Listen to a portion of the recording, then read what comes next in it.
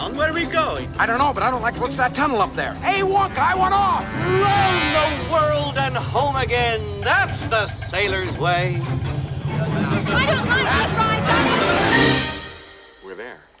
Where? Here. Welcome to the voiceover. Today we are doing one painting in 4 different styles, and we'll be talking about some of the things that I did and learned and thought about throughout the process, starting with digital art and pop art. I did a little combination for you there. Before I began this, I created a black and white drawing of Hoodie, and then I used a cutout filter to bolden and smooth the lines out. Next, I used a red and white patterned page, and I put it over the face so it lined up very well, and then moved that behind my drawing layer so that I could create a mask on the drawing layer and remove the skin areas to reveal the red and white dots behind it. Well, red dots. This went really slowly because I am inexperienced and I had to figure out some stuff, but eventually I used the quick select tool, and because I couldn't select the entire large white area of the face, I just did it in sections, but this made it go much quicker. So, little pro tip for you guys. Next, I created shines on the face, but everyone told me they looked dumb, so I ended up getting rid of them in the end, but you're gonna see them during this, so figured I'd explain why they're there. Went ahead and cleaned up the edges using my paintbrush tool so that I could connect all of my shape and then fill in my painting with different colors. I did a lot of experimenting. I tried to keep my colors within the primary color range because this is inspired by Roy Lichtenstein's pop art paintings, and generally they have that color scheme. I tried a few different backgrounds before I decided on this one. It's a little bit busy, but kind of fun. I don't know. Did you guys like any of the other ones better? Let me know if you guys want a more thorough Photoshop tutorial ever. If not, I'll just leave it to the actual pros who know what they're doing. Next, we moved on to an experimental portrait. It's pretty weird, but I kind of like it too. So, hey, I decided to do some really maroon and red colors, just really hyperpigment things, and it made it pretty scary. Sorry. On top of that, I used some weird green coloration in the skin as well, which, you know, that didn't help the fact that it looks like a monster. There's a lot of trial and error when you're trying out different styles that you're not used to. It definitely takes you out of your skill zone and comfort zone to try new things, but hey, it is really fun, and every once in a while it's good to challenge yourself and see if there's things you find that you love and learn from it, which I totally did. And you're gonna see different portions of this video where there's cuts and changes, and that's because I didn't have a plan ahead of time, and I took this in some pretty weird directions that I ended up cutting out.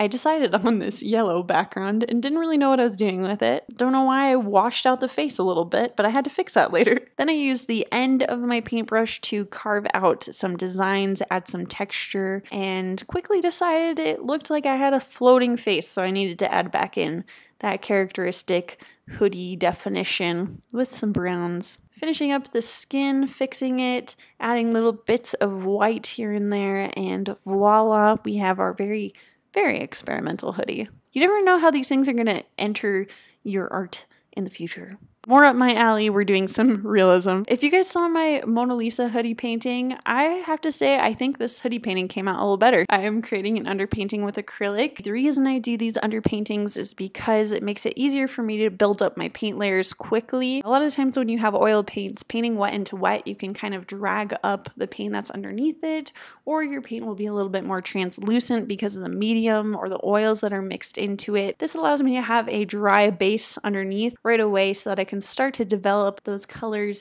build up the layers, build up the shading. I did end up doing this painting over a period of like 3 days in different sittings so that I could allow it to dry or get a fresh perspective on it, but altogether it took about 4 hours, and this is like 4 by 6 inches big. If you guys are interested in seeing a more in-depth tutorial on how I do the specific how do you say that, of the face, then you guys can check out my do's and don'ts series. I have a realistic skin tutorial for different skin tones as well, realistic hair tutorial, eyes, nose. Check out that playlist. I will leave links in my description and some links in my end screen as well for you guys to check out.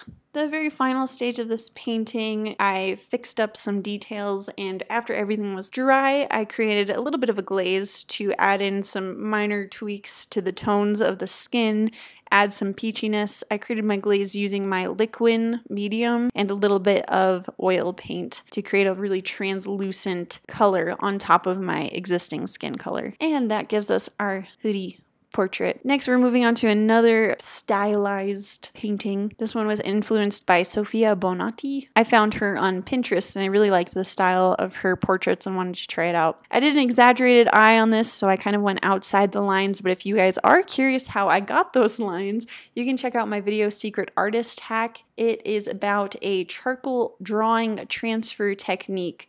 It's a way that you guys can trace a photograph onto a surface and then you can fill in those lines like a coloring book, either do a drawing with it or a painting over it. I really like doing this because portraits are super hard. If you don't get the drawing accurate, that's just gonna make things extra hard for you because the painting part alone is super hard. If you change that shading, that highlight, you change the bone structure. For my skin, I created a kind of ghostly white and weirdly pinkish tone. That was done with oil.